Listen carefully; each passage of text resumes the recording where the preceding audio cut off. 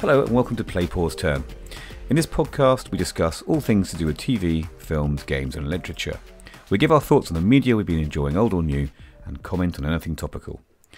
Our hosts today are Alex, Mark and myself. And I do have an intro question which I'm going to drop on both guests here because they weren't expecting this. But here we go, speaking of dropping. Mark, if you were dropped into an alternate universe, what would it be like? Oh my God. Right, I have to remember this is a clean podcast.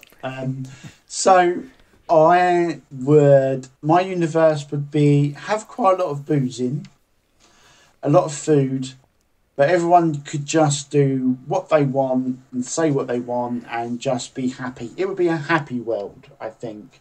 We wouldn't want any nastiness or anything like that. This sounds like Elon Musk's pitch for Twitter, Mark, by the way. Yeah, it does, just so you know. Yeah. Mine would be a expression of ideas and debate and fun. Oh, okay. You throw me there. I could go filthier, but I won't. This is a family podcast, so I won't. Don't. That's fine. Alex, how about you? This is an alternative real universe, not fantasy. So no, yes. Which, although that concept is very loose in the multiverse, like there's a lot of it that doesn't sound very real. But anyway, I think I loved the idea of opposites. So I would love to see opposites, maybe opposites where women were more what was the word? Dominant than men, and how that changed things.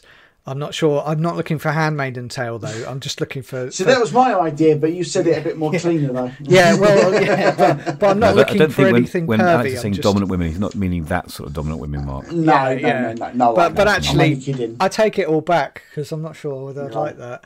But yeah, no, it's just something different would be good for me. So any opposites would be nice.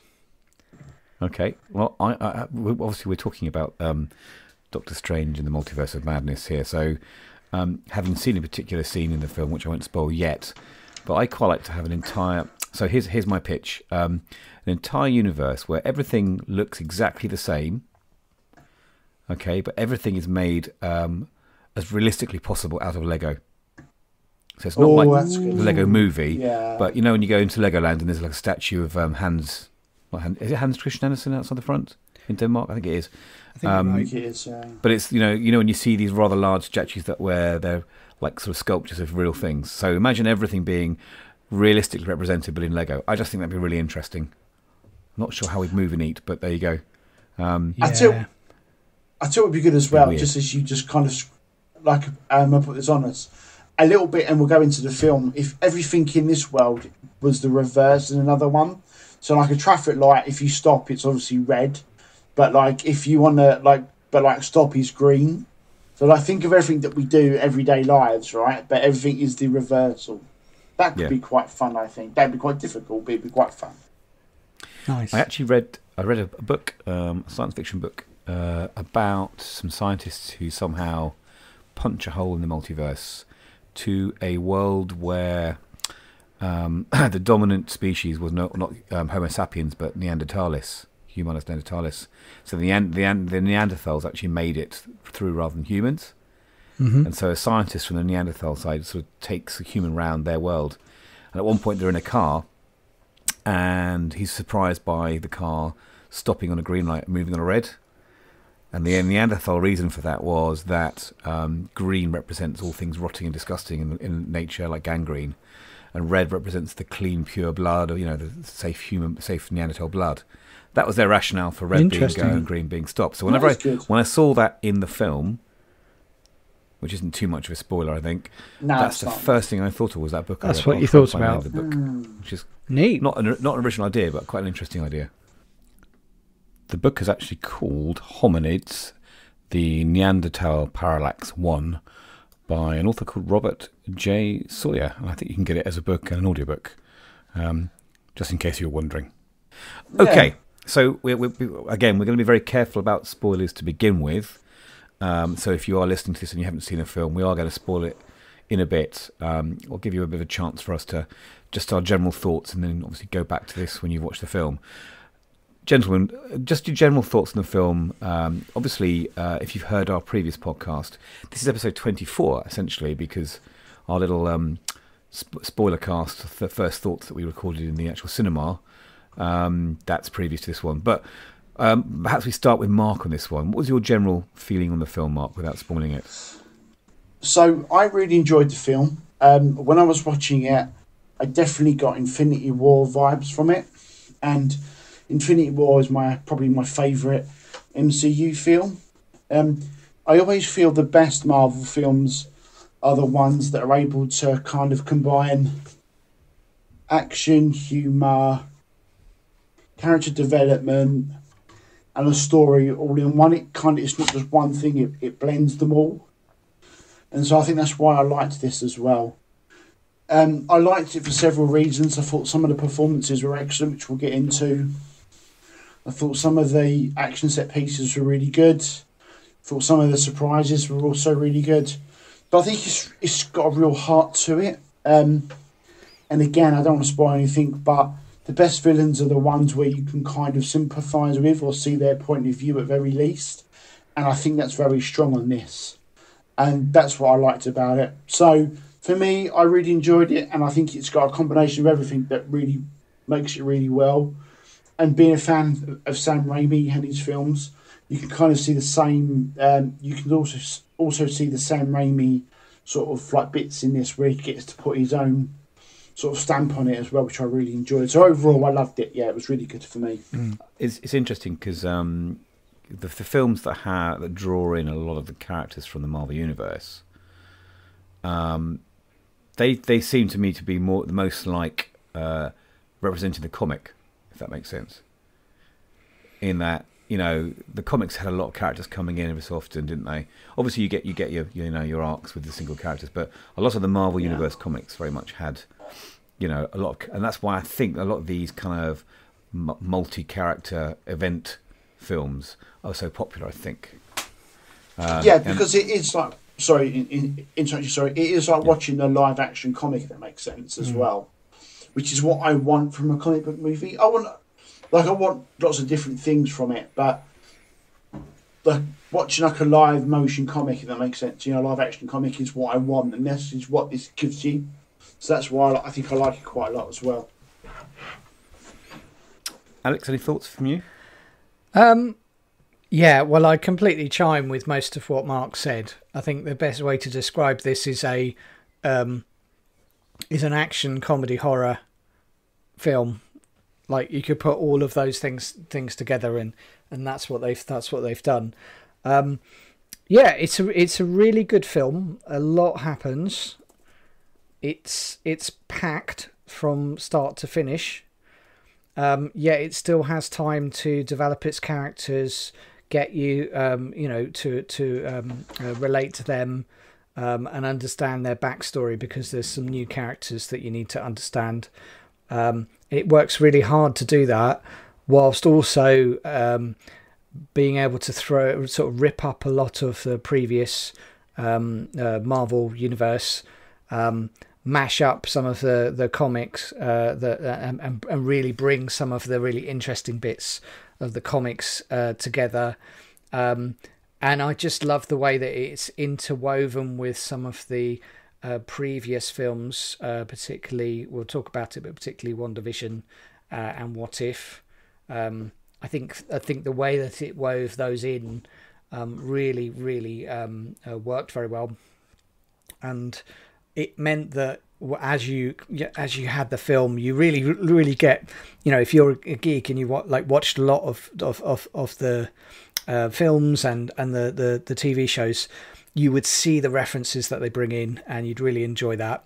And I think Sam Raimi brings a really interesting slant on Marvel, and it's really nice that he gets to include some of his horror pieces, and we'll talk a bit more about that later on. But it really added to the film. It didn't detract from it, and it really added and made it a much more powerful film. So it was really good, and very difficult to say anything bad about it, because it's really positive. So I'm just trying to find the runtime. Was it about 2 hours and 15 film?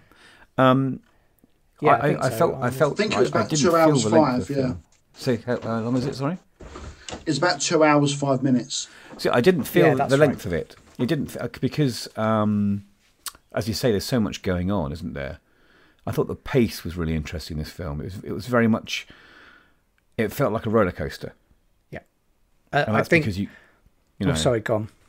Well, there's a lot of locations and different places and a lot of cuts to this scene and cuts to this scene. So, I think it will definitely keep a certain demographic very much engaged and interested. And I think the Disney now know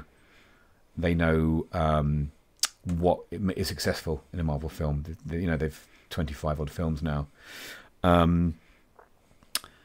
I still think it has its flaws. We may discuss those. I mean, they're minor ones, but I still think there are areas to work on. But I really enjoyed it as well. And I do like Benedict Cumberbatch. I think he's Cumberbatch. Sorry, he's a very compelling character.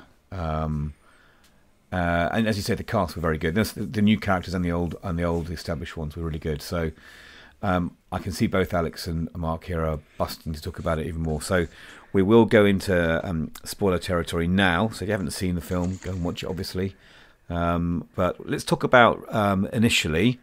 We're gonna move on later on to basically do the Mark interview and use Mark as a personal Google about the lore. But we'll come back to that in a second. But just on the general narrative of the story, Alex, I'll go to you first. What are your thoughts now? We've had time to think about it since we've seen it, and possibly do a bit of research ourselves. What are your general thoughts on the film itself, and in terms of the story, how it links back from the previous TV series and films and going forward? What are your thoughts? So I think it's really well crafted in terms of how it fits things in, and I think in a way the whole idea of the multiverse does give them a little bit of a pass to kind of link things in that didn't really link and retcon things if they needed to. And what I find surprising is that actually they didn't need to retcon much at all, because actually because this was so well planned, it linked in so well. So, and we'll talk about Wanda in a bit. But what was nice about it was, it reinforced everything that you saw, rather than saying, oh, actually, we've solved that by doing this thing, which can be a bit frustrating, when they... You get a lot of those issues and problems with the Star Wars narratives. And there's a lot of articles at the moment saying they've fixed this problem with with Anakin and Obi-Wan Kenobi. They've fixed this problem. And I think, at the moment, as we talk, Kevin Feige is off in some log cabin somewhere with a few Marvel execs sort of planning out the next 10 years of the Marvel Universe. And I imagine that's probably what they did a while ago for all the films we're currently seeing. Phase 4, intertwine so successfully together. And how do you feel about essentially the TV series WandaVision being a preamble to this, so this all works? Are you happy with that? I am. I think it worked really well, because the thing is, where Marvel worked nicely was it gets to tell its story about the character, and give it the right amount of levity to go away and tell its story, whilst continually thinking, and that should link to that, and that should link to that. Now the real difference for this one is that happens not just at the start or at the end, it happens throughout the entire film. So throughout the entire film, they've gone, oh, well, we're going to introduce these people because we already talked about them here, or we alluded to this here, or we explored this a little bit, but we didn't get enough time to. And that was great, because it kind of really gave it a depth that a lot of films don't. A lot of the time they pick something up, go and tell their other character's story, and then come back and say, oh, and that's how it links in. And I think that's what was good about this, was it didn't do that once. It did that throughout the entire film. So you got the payoff each time that you had that introduction, or each time you heard that reference or whatever. And I think that was really good, because normally you can wait, the entire film to go, all right, but are they going to mention so-and-so, or, an entire series but saying, where is, what's the word? Where is all of, where's all of... all the galaxy people. Yeah, exactly. And you spend all this time going, where are they? And what was good about this was that it said, here's these people, and it didn't say we're getting to this. It told the story and introduced them, which was what's nice, because then you actually were like, hey, they didn't forget it. They didn't just tease it. They actually brought them in, and it really knitted in really well. It felt really well done. As we've mentioned before, they've got the poetic license here to completely disregard a lot of the previous characters without feeling like you're binning them, because we're going into alternate realities. Yeah. As you probably heard from our last podcast, everybody, there was a lot of clapping and applauding every so often as new characters appeared, and characters that people would wish to see appeared, and characters that have been alluded to in the trailers appeared. Yeah. And I think that was clever. My only concern is are we going to have sort of branching off and diverting stories that become a little bit trickier to understand if we keep delving deeper into the multiverse. We'll come to that later on with our Marvel guru Mark. But, I feel like this was a little bit of an exception, but let's go on, because I think this felt more like an Avengers film in a way than it did a film about Strange. Okay. Mark, let's go to Mark. What are your thoughts on the general storyline and just going through the film? Yeah, I mean, I think what it did actually quite well was probably for the first time since we've had since we had the Disney Plus shows, is that it gives the Disney Plus shows more weight. I think that there is an argument, probably because the films haven't gone into them too much yet, that the Disney Plus shows could be seen as quite disposable. You know, you don't really have to watch them if you don't want to, sort of thing, you know. And although I quite enjoyed like a few of them, you know, I've got nitpicks with them as well. But I think this one elevates like WandaVision, I think, absolutely. Like, I enjoyed WandaVision. I thought it was really good. But this does elevate, because it is essentially, I mean, this film, there is, like as Alex just said, there are parts of obviously like Doctor Strange's character development in it, but it is also very much a sequel to WandaVision as well. And I think it's quite good that they're able to blend both. The fact that this is a Doctor Strange sequel, where you're developing him, plus you're using elements from WandaVision into one film, I think that really enhances the film, and I think it's going to actually enhance the MCU as well. The fact that you can do like more than thing at once, you know, the Doctor Strange film doesn't have to always be about Doctor Strange, you know, or anything like that. You know, it's going to take elements from the greater universe, I think, and use them. And that is certainly what I got from this, you know. Like, I think you can watch this film without having seen WandaVision. But I do think having seen WandaVision does absolutely help in this as well. Mm. But in regards to the story, again, when we talked about like our thoughts and what we like thought about it as well, you know, the best villains are the one that you sympathise with, where you can see their point of view. And I think this does this really well. Are we into spoilers yet? Yes. Are we doing spoilers? Yes. We are. Okay. So the thing I like with Wanda and her children, right? I mean, I've always looked at it like, since watching WandaVision, my sort of opinion of her, or how I think that she's evolved, is since Endgame, is that she's grief-stricken at the loss of Vision. She's also lost her brother as well, in Quicksilver, obviously in Age of Ultron as well. So she suffered a lot of loss, which is looked at in WandaVision as well. And I think that, like I looked at it, is that this is a person who's just broken, who is so, like, has lost everything really in that, you know. She's lost, you know, the person that she loves. She's lost her brother. She doesn't know her purpose in the world. She has these powers. And a lot of the power, which again is on WandaVision, is she's learning how to use that and to see what else that she can do. And I think that she's just a character that is very traumatised. I don't want to say mental health, because I think that belittles the real sort of issues in the world. But they've certainly used, this is someone who is broken and is desperate for connection, someone who's desperate for love, and someone who's really desperate for a happy ending, really. And she feels like she has to have this, and she wants this at any cost. And I think that goes into the dark hold as well. You know, at the end of WandaVision, she gets that from Agnes. And the dark hold has corrupted her in this film, you know. Like, when we first see her in the film, when Strange is talking to her, and it's revealed that she's, like, in brackets, are like the enemy in this one. Like, she's you can see it from her point of view. She's like, why can't I have my happy ending? You know, she said there's a great line that's in the trailer and in the film. You know, she's just a strange. It's like you change the universe or you change something. You know, you're the hero. I do it, and I'm the villain. That doesn't seem fair, and that's from her point of view. And I like that. And the fact that she's so consumed by wanting her children back, she'll do anything, and it veers her off onto a very, very dark path.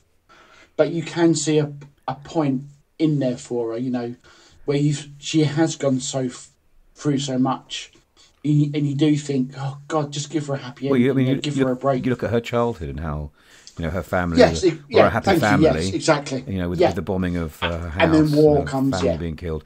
I mean, she's not had a great time, has she? Really? So you can, as you say, you can sympathise with her motivations. And I found it. I mean, at the time when I watched the film, I felt a little bit put out that she changed her mind so quickly at the end, when she devoted all this energy to bringing demons to chase America.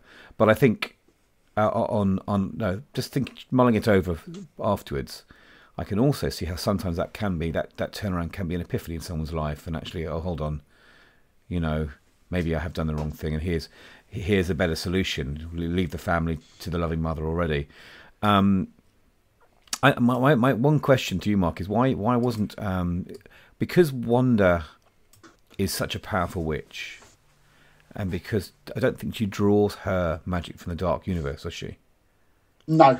So is that the reason why the Darkhold does not corrupt her in any way, you know, physically, like it does Doctor Strange? Yeah. So because she's a Nexus, so in the comic lore, so she's a Nexus being. So obviously in the comic she's a mutant, which obviously when she was created in the MCU was when they didn't have the rights to the term mutant at the time. Sure. So in the MCU, her power is derived from the Infinity Stones, obviously because you see her being tested on in Ultron, and I think it was the pre-credits of Winter Soldier. I think so. Her origin is slightly different in the MCU to in the comics. In the comics, she's just a mutant, and she's on the same level as Jean Grey, for example. But obviously, in this, her power is derived from the Infinity Stone she was tested on. And the Darkhold, so because she's a witch, like, in essence, her power is that. It's a bit like the Darkhold just sort of influences you and goes, obviously, for a dark path. A bit like Strange does at the end when we see him with the three eyes, and we'll get into that as well. I mean, the idea of the Darkhold is that it absolutely corrupts. It doesn't mean, you know, it doesn't matter who you are. Like if Captain America used it, you know, or Superman used the Darkhold, they would still be corrupted by it as well. So that is the idea behind it. So you can have the most purest intentions and the right way to go about it, but it will ultimately still corrupt you as well. So that's why it does it to her. So it draws, so it makes her less rational already in like a very vulnerable position. You know, in a way, it's kind of like the symbiote in Venom, you know, like with Spider-Man, you know, like it takes a hold of your your weaknesses and boosts you up. You know, it takes a hold of you and corrupts you, which is exactly what that is. I mean, she was a good person originally, and I wonder if for her the corruption is not physical; it's mental. Yeah, it's mental. Yeah, Alex, but you got something on this? Oh, sorry. Well, no. The thing is, the way I see it is, yes, there's a corruption element from the dark magic, but the other part of it is, if you think about WandaVision is really the story of her grief getting over Vision, and this in this film, it's about a grief over losing her sons, because the thing is that she hadn't imagined and envisioned that until WandaVision, and now you know, that's where the dreams with her kids plus the Darkhold have corrupted her, and so you end up in this almost in repeating what she had to go through with Vision with her kids. So yeah, that's the way I saw it. But yeah, no, I can understand the difference between the her magic and the Darkhold. I get that.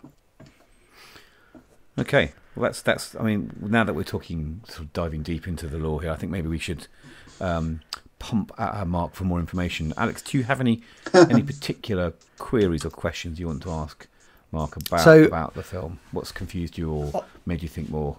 I do. I mean, we delved a little bit into Wanda already.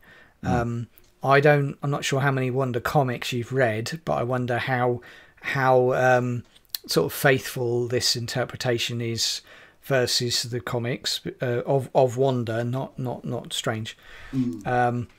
Because obviously the first part of it really is a story about Wanda. It's not about, you know, the other characters are almost secondary. Then I think as we get on, I really want to talk a bit more about the future and how America is part of this. But for Wanda, what are your thoughts? Me? So, I mean, in regards to this story, they take a lot of elements from a comic called The House of M. Mm-hmm. So the House of M is it's quite a seminal story in modern day lore as well. So excuse me. So she becomes, because of her mutation and her power, she becomes more and more powerful in the comics, and that lends into her delusions and it lends into like her mental state, to the extent where she like magics up children. So the children are never real. So she doesn't actually have children in the comics. But what happens is that her magic sort of conjures these up, and they actually there's a long coherent story, but then somehow the children become actual beings as well. But there's a long way to that as well. But certainly all about the children and their grief and their wanting a family is very much derived from the House of X. What didn't happen in this, which I didn't think was going to happen, was there's the House of X leads on a massive cliffhanger. Sorry, as you made House of X, deemed by the X as in X-Men. Right, is that a precursor to him then, is it? Yeah, so right. The House of X, so it ends on the cliffhanger wherein she says no more mutants. She utters these words, and because her powers are reality altering powers, she actually kills about 85% of mutants in the comics, and there's only a very few small amount of mutants left as well. So really, she decimates like the whole population of mutants. I think it's only like Wolverine and a few others sort of like survive that. Obviously, they don't do this here because I've not got into X-Men just yet as well. But it's but this certainly pulls from House of X though, like a lot of the story. Mm. No, it makes sense. Yeah, I have read House of M, but it's quite confusing. House of M, sorry, not X. Sorry. I have read House of M, but it's quite confusing when when you read it, it's kind of in the middle of an arc, isn't it? Yes. It opens with the birth of the twins, and Wanda's in bed, and it's all like happy, and then it suddenly changes as Xavier comes in and says, "Wanda, you're off your nut, love. These don't exist." Yeah. So she, just to preempt that as well. Yeah. So in the comic, before that, she's actually so when that starts, she's in Genosha, which is a fictional country which is supposed to be like a haven for mutants, but she's actually destroyed Genosha, due to her powers and mental state, and that's when it goes into House of M after that as well. But yes, it is. So she's actually destroyed a country before she's even got into that as well. Blimey. So she's again. They do make a point of how powerful she is. And I have questions. Yeah, she's a mega level. Yeah, I have questions about the ending as well, which we'll come to. So let's talk about America Chavez, played by Xochitl. Is it Xochitl Gomez? I think her name is, the actress. So I've never seen this character before. Is she an established character in the Marvel comics, or is she a new character created for this film? No, she's a character. It's actually I think this is the first instance in the MCU where this is a character that was created in the comics after the MCU started. Oh, really? She's a new character then? Yeah, so the MCU started in 2008 with Iron Man, and America Chavez was only created in 2011. Right. So she's quite a new character in the comics, and I've not actually read that much of her. I do know her backstory. What's her superhero name in the comics then? Oh, Miss America. I knew you can tell me that. Yeah, Miss America. Miss America. Yeah. Alex, yeah, Miss America. Yeah. So it's Miss America. Right. Yeah. Though she appeared first in the comic series called Vengeance. But there are some bits that are interesting about that because, obviously, I mean, it's a completely new backstory that we obviously need to delve into a bit more. But she could be one of the first young Avengers. Yeah. And we might want to talk through that. Oh, okay. Because there's reference to Young Avengers in the Winter Soldier TV series as well, isn't there? Yes. Gosh. And in Hawkeye as well. Yeah, so many threads. And in Game. So, this is why we got you here, Mark, so we can sort of clear these things up for us. See, when I watched the trailers for this film, I was convinced that Wanda was in it, but the bad guy was going to be an alternate version of Doctor Strange, rampaging through the universe to kind of as his phone. Yeah. An interesting idea is him battling himself in this, and he kind of does. He kind of battles his reputation a little bit, doesn't he? He's Doctor Strange is dealing with how others think about him, and in some respects, I mean, the central theme here is that America thinks that at some point he's going to sacrifice her for the greater good, because obviously she goes through that process, and he dreams it, which happens to be a window into other universes, according to this film. That fills me with horror when you think about what people can dream up. But there you go. But that's so clever, isn't it? Like, imagine all the dreams you've had are actually other iterations of yourself in different. Technically, great idea. Mark, if you want to get metaphysical here, technically, if you believe in multiverse theory, and a lot of people do, if we live in a world of infinite universes, then every single fathomable idea is a possibility that has occurred or will occur in an infinite number of universes. Do you see? Yeah, so it's got to be true because it's in sliders. And exactly. That's why. And Brian Aldiss, in his novel *A Stranger in a Strange Land*, explored this to the point where his characters actually jumped to other books that he'd written, and he referred to his own books, and characters from other books became universes, and it became, in some respects, Aldiss. I think it was Aldiss, *Stranger in a Strange Land*. You fact check for me, please, Alex. He kind of came up with the idea of the multiverse in a similar style to Marvel before everyone else, with the fun sort of bringing in other characters, and alternate characters in. It's a very fantastical story, but I think it's based on a loose reality that we could believe in, really. That's why it makes this film so much fun. Now, another law question for you, Mark, and I'm sure we've discussed this twice before. At some point when we can stream this film and watch it in our comfort of our own rooms, we're all going to pause on that scene where Strange and America are falling through multiple universes and doing weird things. And in fact, if you look at one of the variant covers for House of M, Wanda on the front of one of the variant covers for House of M, her face is pulling apart into cubes. Yes, and I wonder if which is homage to that. I wonder, is that a direct reference to it? Is it? Yeah, it's just a homage to it as well. Yeah.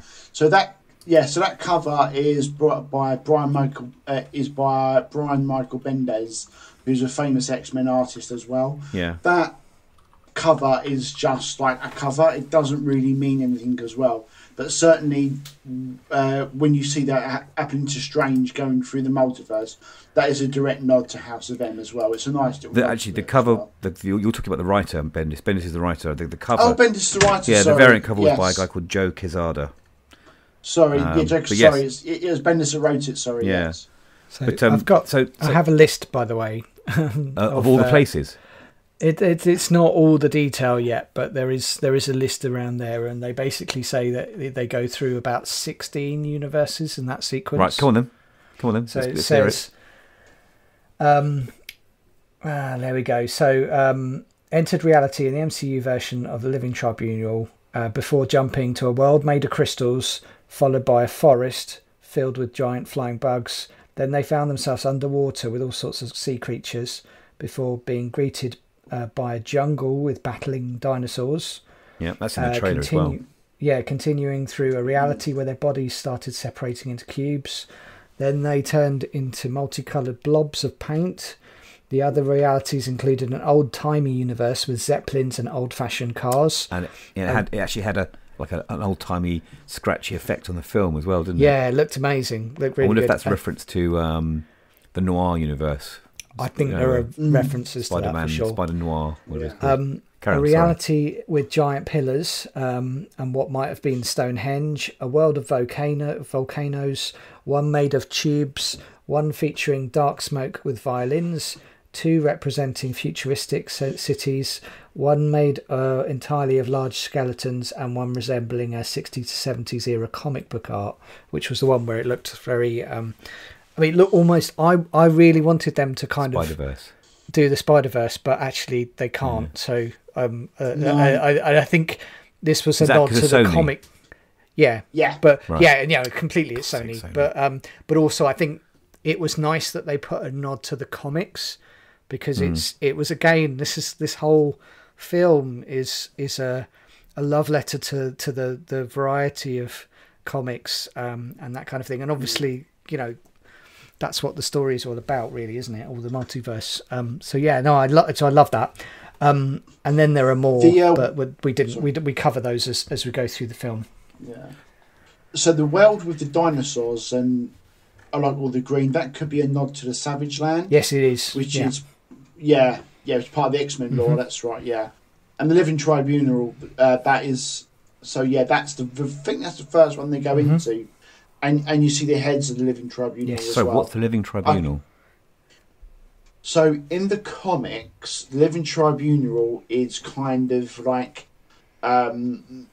it's like the ones who create like the world. So that would lean more into Eternals. So Eternals, they talk about, that they create them, don't they? And they create life, etc. as well. Yeah. So the Living Tribunal was kind of like a step up from that, where they like ruled and they made decisions on like all life as well.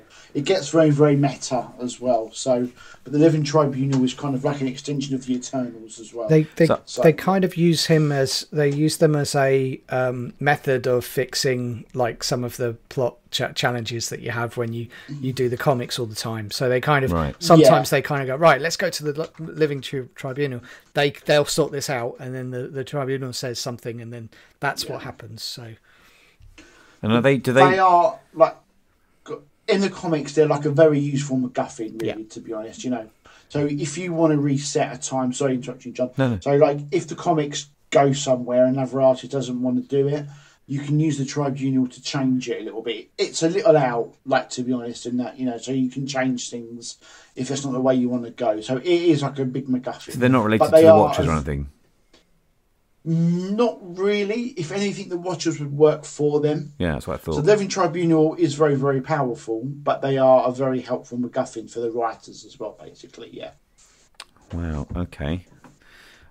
I think I'm more educated than I was before.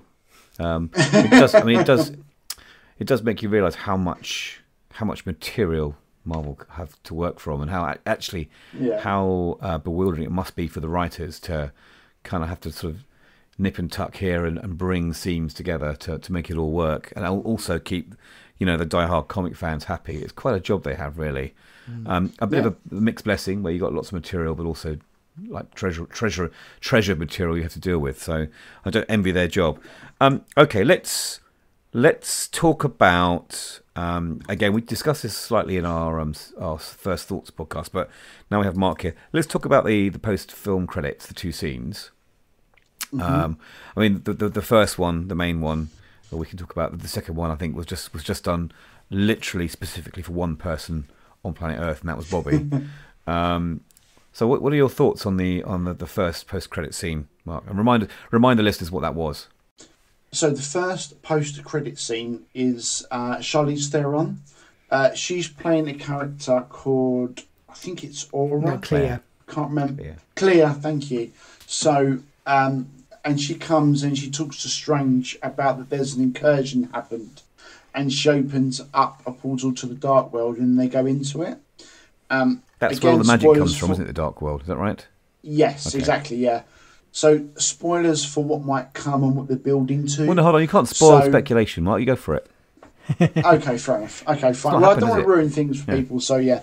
So an incursion is obviously what we saw in Doctor Strange, but essentially what an incursion is that when someone does the dream walk, which essence is what Strange does at the end of the film when he possesses the deceased Strange to stop Wanda, and also what Wanda does when she takes over to go to the world with the Illuminati. The other Wanda.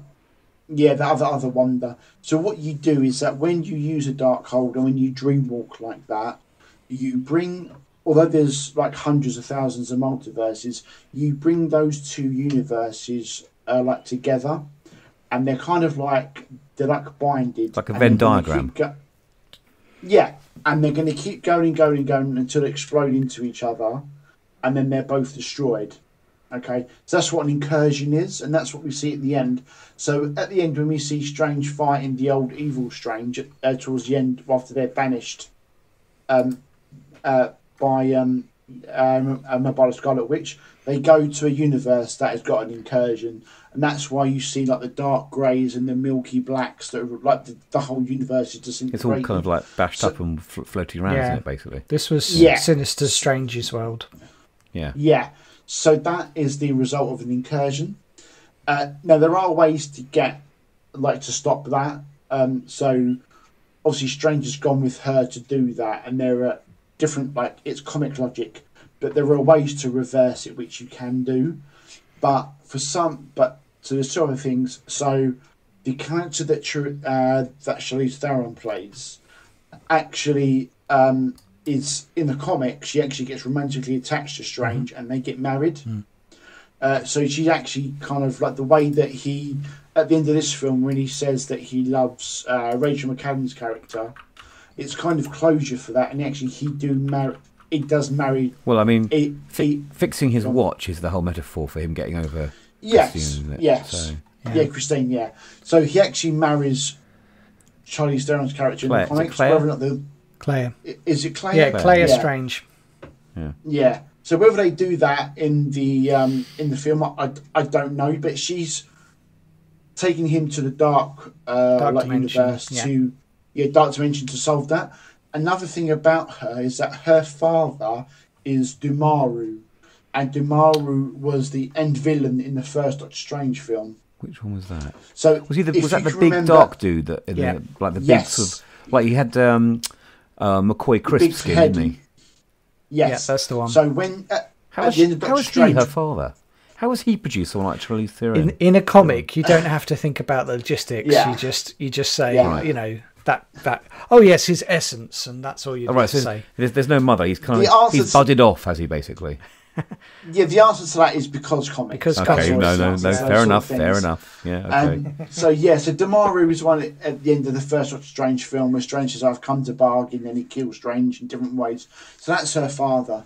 There's also a theory that Dumaru is actually a variant of Strange. That isn't in the comics, but the reason they're doing that is because Dumaru I can't pronounce his name, sorry, excuse me. In the first Doctor Strange film, he was going to be voiced by, do you know Tony Todd, the old horror actor? Mm-hmm. Yeah, he was going to be voiced by him, but they changed it at the very end, and actually Dumaru's voice is actually voiced by Benedict Cumberbatch. Oh.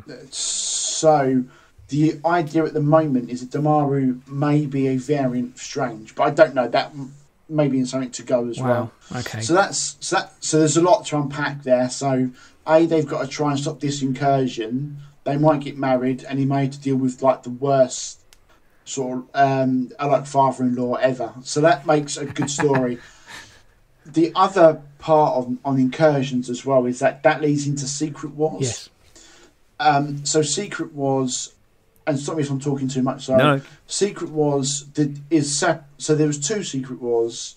So there was one in the 80s, but the one that looks like that they're using for the MCU is the one from 2015. So basically, what it was is that in the comics there was too many universes. So they had the Ultimates, all the different universes. So what they did is they did a second Secret Wars. And they used the incursions to create one world called Battle World. So what you had then is that you had all the different universes competing with each other to survive. So you would have the Avengers from one universe against maybe the X-Men of another universe. And I think what they're looking to do for their next Avengers level sort of massive story is, I think a few years down the line we're going to get a Secret Wars, and my guess is that we are going to see, like, whether or not they use the cast from the X-Men films in the Fox universe, but I wouldn't be surprised if we see different versions of all the properties that have existed before fighting each other as well. So let's talk about Phase 4. So we have Doctor Strange. That's a lot, I know. Doctor Strange and the Multiverse of Madness that's come out. We've got Thor: Love and Thunder coming up. We've got Black Panther: Wakanda Forever. That's due. So Thor is July. The new Black Panther film is in November. We've got a TV series, Ms. Marvel, which I think is coming out this summer. We've got a TV series, She-Hulk. I think it's a TV series. Next year, yeah. We've had Moon Knight. The Secret Wars that you're referring to, is that Secret Invasion? No, so they're different things. Right. Yeah. Because Secret Invasion... hold that thought, I'll come back to that. Yeah, Secret Invasion's coming out this year as well. Then we've got the Guardians of the Galaxy Holiday Special in December. Looking forward to that. The Marvels comes in February of next year. We've got the next volume of Guardians of the Galaxy next year in May. Next July we have Ant-Man and the Wasp: Quantumania, and then unannounced date-wise, but announced as in content, we've got Blade and Fantastic Four. I wonder who's going to be in the Fantastic Four. So there's a lot there. I would imagine Thor: Love and Thunder is going to be parallel to this film with less of the same people crossing over, especially from the trailers. No idea what Black Panther's going to be like, but I presume they're going to have more of is it Churi? What's the gadget lady? Is it Churi? What was her name? Churi. Who I watched recently in Death on the Nile, and she was very good in that as well. Yes. I would imagine Miss Marvel and She-Hulk will have more of a crossover, because She-Hulk is in the House of M, isn't she? She all the Marvel characters are, but she's quite a smaller character in that. I actually have a theory about She-Hulk. So, to go off of one, because I'm just mindful, there's a bit more of Strange we need to cover as well.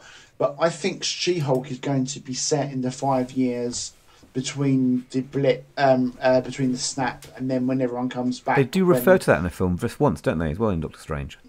They did refer to it just once. Yes, at the very start, that's right, yeah. So that's my theory on She-Hulk. I think that might take place during the blip. I'm not sure. I don't know nothing about it or what they're doing at the moment. That's just an idea that I've got as well. I think that might happen on that as well. She's basically going to be dealing with all the depressed people who are missing their friends and the family, basically. I think it may well come to a bit like that, yeah. If She-Hulk teams up with Miss America, you've got two of the Young Avengers. A-Force. Oh, A-Force. Miss Marvel and the Young Avengers. A-Force, right. Yeah. So maybe that's what they're going for. Maybe. Yeah, so She-Hulk is part of A-Force, yes, along with America. And then you've also got the Young Avengers, but we've also already got a lot of the Young Avengers already. So the Young Avengers, so you've got Cassie Lang, which is Paul Rudd's daughter in Ant-Man films, who is now who's basically got older because of Endgame. So she so she takes over for him, so she's in it as well. You had Haley Steinfeld, who is Hawkeye, in the Hawkeye series as well. That's two of them. Actually, Wanda's children are actually in the Young Avengers as well. Oh, right. So, although I'm not sure how that would work. Like, I don't know how that would. But it could. Yeah, I don't know work. how they would do it in that. Yeah, it could work in the multiverse piece. Yeah. And then there's the grandson of the first super soldier serum guy, the black guy that Captain. Oh yes, his grandson. Yes, it's his grandson, who was also in. He was also in Winter Soldier as well. Yeah. So there's a lot of crossover here. Yeah. Yeah, they've got a lot of lines in the sand for that. So yeah, I'm just mindful we need to go back to Doctor Strange. We do, yeah. We should really talk about the film. We've talked a lot about what's going to happen. Well, let's. Okay, I mean, we have picked it apart. I mean, there's do pitch in if you have some questions. But one thing I'd like to just discuss and how we feel about this is, Wanda is a very, very high-powered, super strong Avenger, and at the end of the film, she appears to be crushed by Wundagore, the mountain above her. Now, do you believe she is dead? We don't see her body. We don't see her die. Do you, already, and spoilers for Moon Knight, if you've not seen Moon Knight. Have you all seen Moon Knight? Yes. Yep. We all Moon have. Knight. The MCU has pretty much established that people can come back from the dead if need be. So, do you think she's dead and gone, or do you think they're going to keep her going in future films? That's my first question. I think she's dead, Alex. Personally. Because the thing is, I saw the spark of red when it collapsed. I saw that as an indicator that she had gone, but you could just as easily use that as an indicator for she has gone somewhere else. Yeah. That's all open for Marvel to retcon later on, I expect. Do you think? Do you think Marvel want her as an antagonist for another film though, or has she seen the error of her ways and she's now going to be one of the good guys? What do you think? I think she's so overpowered that if you would see her, it would be right at the culmination, like rather Captain Marvel. Yeah, because if you saw her any earlier than that, it would be the Captain Marvel problem, where it's like, why didn't Captain Marvel just kick them out of the world? And it's like, oh yeah, fair point. So yeah, I feel like that story piece is done now. So I think the only way she can come back is right at the end, perhaps with Agatha. So perhaps Agatha. Isn't Agatha getting her own series as well? She is, yes. Right. Yeah. So we may see her in that. Yeah. They may bring her back for that more than anything else as a sort of cameo. Yeah. Secondly, I don't think she's dead. No, you don't. I'm sorry. No, sorry, Mark. We should have asked your opinion. You don't think she No, is? that's right. No, I don't think she is. There's an argument maybe this variant of her is dead if they want to close that off. So they may go that stage, but I also know that Elizabeth Olsen signed a new contract with Marvel. Oh, well, there you go. Then. It was in the news, I think last year or whatever it was. So I think they would need her, like especially when they're bringing in the X-Men and that sort of thing as well. But I don't think you'll see her for the next couple of years as well. Because Elizabeth Olsen has just done WandaVision and this film, will probably want a break and a holiday, and also she probably is a really great actress. So I'm sure there's other sort of things she wants to explore as well. So I wouldn't be surprised if Wanda's given a bit of a break for a few years and then she comes back. Okay. You mentioned the X-Men. You mentioned the X-Men, and we see Charles Xavier in this film. Sir Patrick Stewart, and that was a kind of a given. We'd heard his voice in the trailers. Is Patrick Stewart getting too old to be usable as Xavier in future films? And do you think they'll probably do an X-Men film with all new actors, new cast in the roles of perhaps like Wolverine and Charles Xavier? Are we because you mentioned the X-Men's coming at some point now they own the property? Do you think we're going to see a completely revamped cast for those films? Well, I think that's a very good question.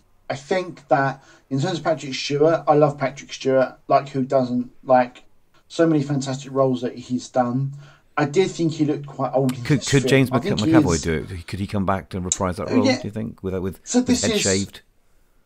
So what I actually think is that Kevin Feige has said that he's got the X-Men will come back at some stage.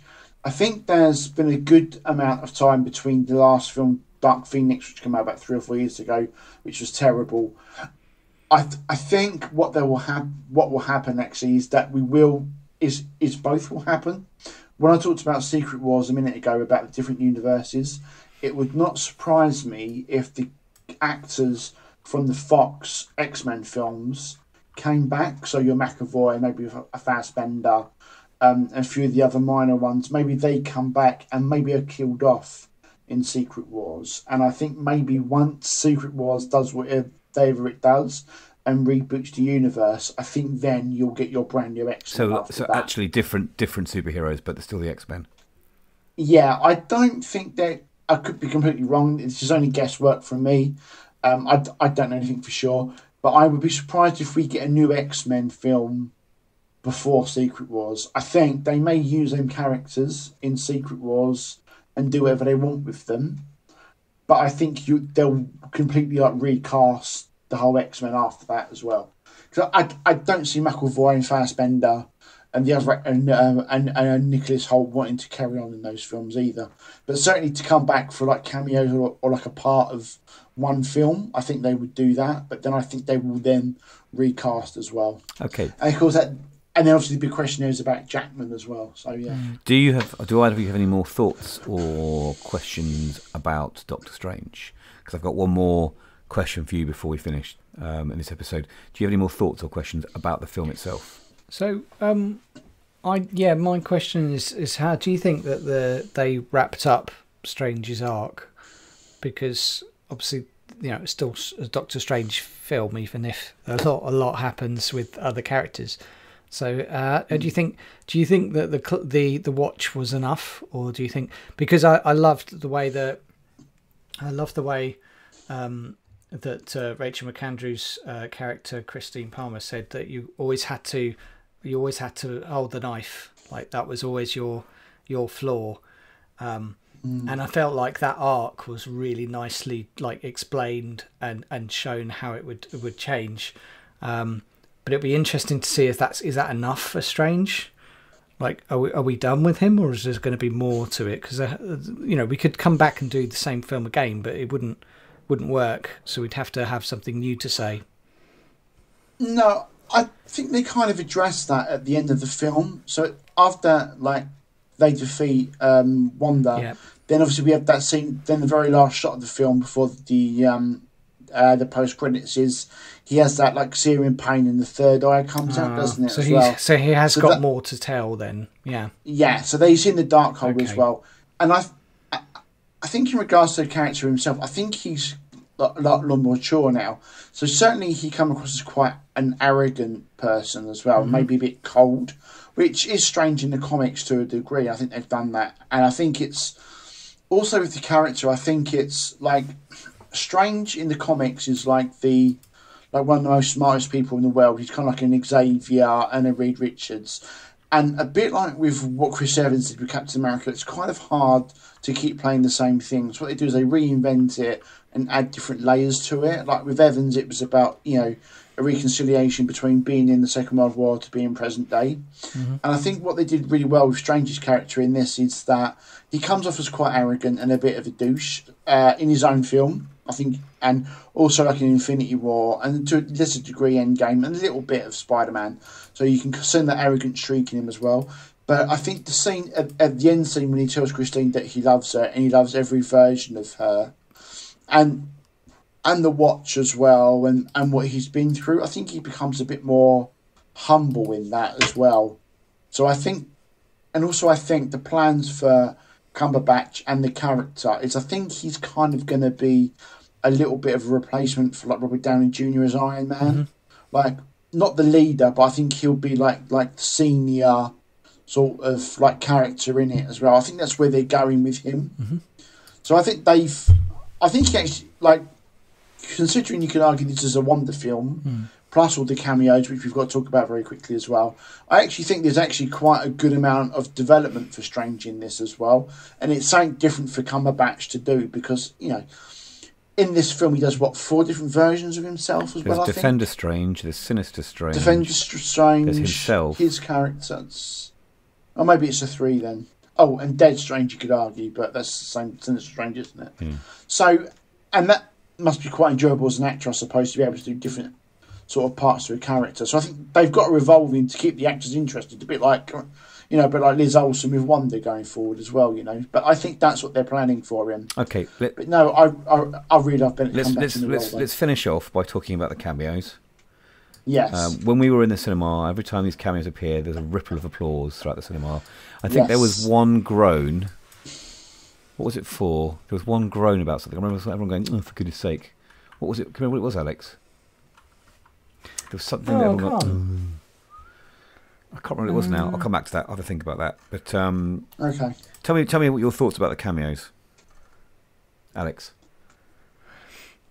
So I got most of them. I didn't get all of them because so I didn't get all of them because I'm not that much of a Sam Raimi fanboy. So I missed some of the really obvious ones. But yeah, no, I just think the nods were just really good. I think the biggest was Reed Richards. We got a good, because we saw it in Leicester Square, and there were a really good crowd there on the Friday night, and there was cheering and hey and oh, it was really interesting to hear them do it. And the biggest cheer was Reed Richards, and I think everyone's quite quiet about Patrick Stewart. I think we'd kind of got that. We knew that was coming. So I think that was it. And a few for Black Bolt were just like, huh? Because they obviously weren't big enough comic fans. They didn't know who it was.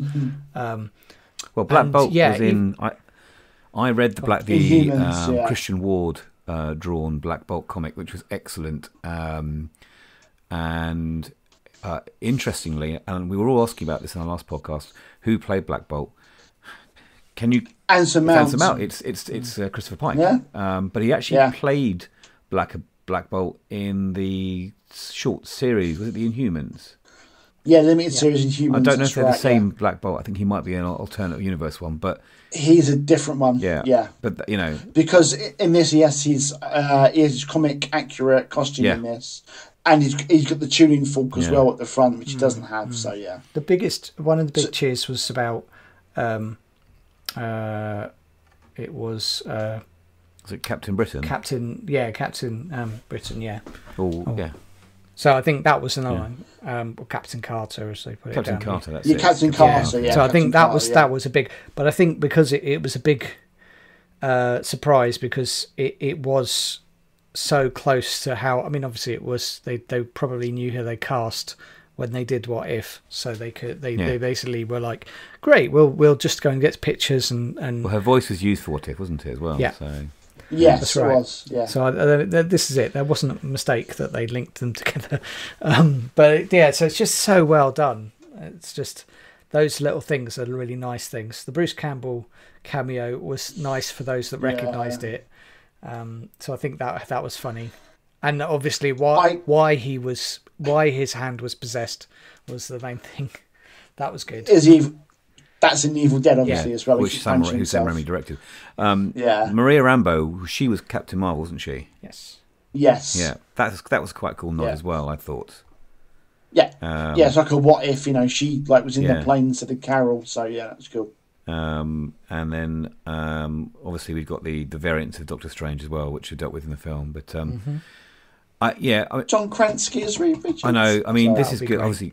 Obviously, we've got the Fantastic Four, and that franchise absolutely deserves a good film. Yes. It does. And I hope he directs it. Well, I think with Kevin Feige, as the auteur now for the whole franchise, I think we can be optimistic about that, can't we? Yeah.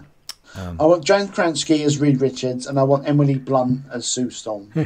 That would be perfect. That would be great. I went mad. I went to a night. Only if she comes falling out of a plane or something, holding onto a bit of rope, she says, "I'm Mary Poppins, y'all." Yes. Because that would work. That's very meta, wouldn't it? It would work. Yeah. I went to a 9:30 in the morning screening of this, and I went a little bit mad when Reed Richards come out, John Krasinski, and everyone else looked at me as if I was a bit weird. So was this your emotional outburst for each Marvel film? Because obviously you cried in Endgame. Yes. So this is your new. Allegedly cried at Endgame. So this was your emotional outburst for this film when you saw Reed Richards. When I saw John Krasinski, because I'm a big fan of him. Yeah. As Reed Richards, yes, I did go big fanboy as well, because much like I said in our chat before we did this as well, he has been a fan casting for a fan fantasy casting for years. There's loads of mock-ups of him dressed as Reed Richards as well, and it just makes perfect sense. And he's always said he wanted to I like joining the MCU, because he actually auditioned for Captain America all those years ago as well. Which is also a bit of trivia, but he's perfect as Reed Richards. I mean, what's exciting about seeing both Reed Richards and Xavier in this film is it's their first Marvel Universe appearance, isn't it? Yes, I think Xavier with Patrick Stewart. So the Xavier in the film is very much influenced by the X-Men animated series, right? From the early 90s. With his yellow chair, you mean? Yeah, right. Yeah, and the green suit as well. Yeah. So that was part of the reboot in the early 90s when they rebooted the X-Men. For me, I think the Patrick Stewart cameo in this, I think it's a one and done. I don't think you'll see him again. I think it's a bit of a closure on it. A nice little Easter egg for everyone, but I would be surprised if we see him again. Because we've seen Xavier die 3 times now in films. Yeah, I agree. So I think that was a one and done, probably, I imagine. I do think also the other thing is Patrick Stewart's getting on a bit. Yeah, that's what I mentioned before. And I saw him in Picard. He's done and one more series of Picard, but it was filmed back to back. Yeah, so, I mean, he suffers terribly from vertigo now. Yeah. And struggle with any sort of catwalks or walkways whilst filming Picard. And I think that's why he was quite happy to sit in a wheelchair for this filming. And I think personally, I'd like to finish off. See him as he was in Logan. I think that was just a perfect film for his character. I agree. It makes sense that he's losing his mind and that affects people. But I think we need to finish off there, gents. I'm looking, obviously, just the final thoughts, simple word answer. What are your general feelings for the MC universe at the moment, Alex? Well, currently it's on fire. There's a lot going right about it. They're also doing a really good job of completely revitalizing it. So I think that's really really good for Marvel, and I think Disney Plus has really given it, yes, budget, but also it's given it a place for telling the stories that wouldn't necessarily work as a film. And sometimes showing things as a TV series that should be a film. Well, it doesn't always get them right, but Moon Knight, for example, I couldn't see that working as a film, but I can see it working as a TV series. So I think that's the thing, getting that kind of buzz about stuff and then linking it into stuff so that it makes sense, and then you go, great, that's how it works. That really is where Marvel's doing so well at the moment. So I'm really happy with that. Cracking one-word answer there, Alex. Thank you very much. Now, Mark, give me your one-word thoughts on the MCU universe. How you feel so far? I mean, excited is definitely one word, but I want to do a quick. I would say risk-taking is also a word as well. I like that they're taking risks, because we haven't talked about the horror element in this as well. There's some great little sort of jump scares in this, and the bit when Wanda tries to get in the sanctum and she does that crawling thing, like the thing out of the film with the TV. The Ring. Yes. So there's some great little Raimi horror elements in this. So I like the risk taking in this. I like Moon Knight, the way it was structured was a risk as well. And I think you could argue that something like Loki with the multiverse stuff was a risk. So I like the risk taking, and I think they've really gone. After having Evans and I like Downey Jr. fronting it for so long, they've really gone. It'd be very easy just to do new versions of those characters. And yes, we've got Sam as Captain America now. I know that. And we are getting Ironheart, but they are actually looking at other characters now. They're not just rehashing stuff; they're taking risks, and I like that. Like some of the ratings, a lot of people don't like this film, which I just do not understand. People have been moaning that it's not actually very good. I think it's for me, this is top tier Marvel. I think this is definitely going to be my top 10 of films. I was very much blown away by watching it on a very good quality screen with very good quality sound. I think a lot of people have got used to watching films at home or on low quality devices because they have to be at home. And for me, I think I'm slightly influenced by how amazing experience it was in general to see it at the cinema, but at a high tier cinema as well. And I think that's where these films really shine, and why perhaps we see so many of the big blockbuster films becoming successful, because the cinema really shows them off.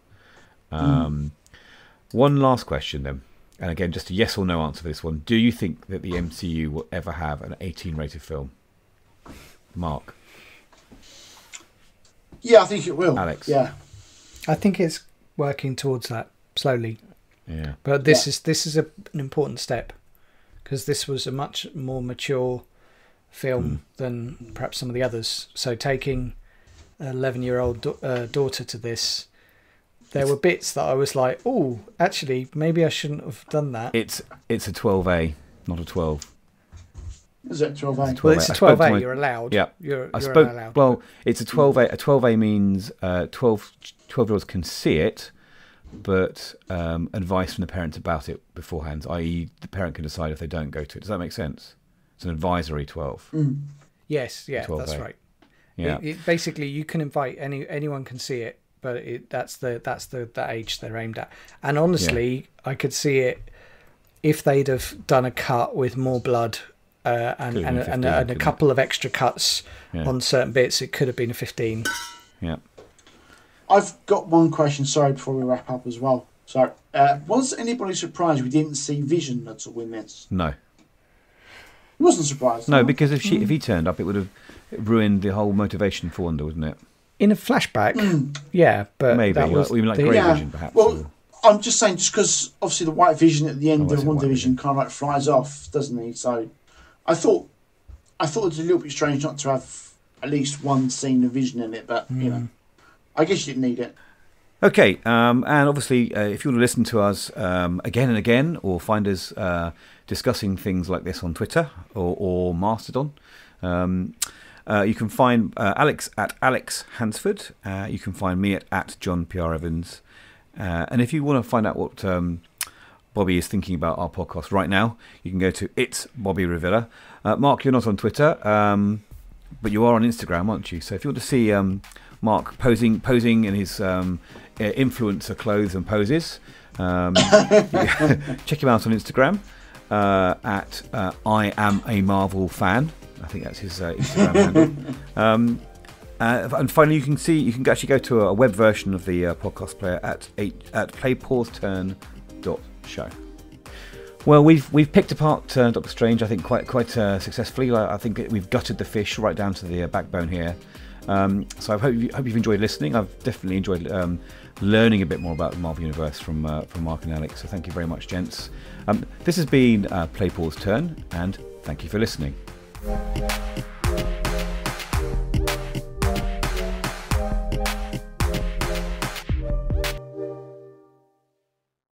Boys, I'm so sorry. My KFC's just arrived. I'm really have to stop. I'm so sorry. Just stay recording, Mark. Priorities. Stay recording. Okay. Yeah, I will. I'm just gonna be 2 seconds. Go answer the front door. I'm sorry. Sorry, I'm professional. I apologise. 1 moment. That's all right. I can mark the time. Don't worry. Keep recording though. We'll come back to it. That's typical. We've not had a KFC during a podcast before, have we? No, it's fair enough. See, now I want KFC. I've already had dinner, so I really don't need a KFC. But I had macaroni and cheese tonight. Oh, that's nice.